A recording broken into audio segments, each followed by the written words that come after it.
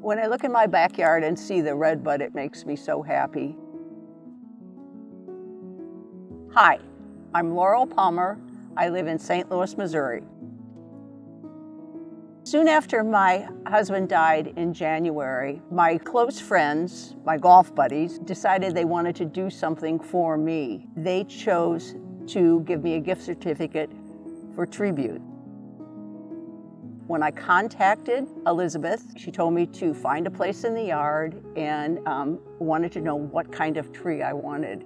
And there was no question in my mind because Steve's favorite tree was a redbud. He had lots of them in our yard. So Elizabeth said that would be perfect, that they'd be able to do that. I located the spot. She and Brian actually planted the tree, and it was such a wonderful experience.